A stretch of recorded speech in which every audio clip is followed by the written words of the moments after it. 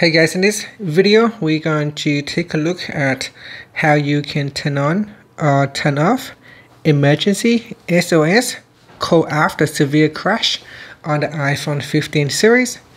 First, let's go back to the home screen by swiping up at the bottom of the screen.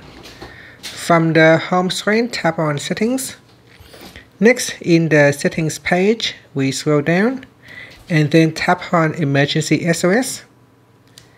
Next, scroll down and go to the crash detection section, and in here tap on call after severe crash. Tap on the toggle button to switch it off. When you tap on the toggle button to switch it off, there will be a pop-up.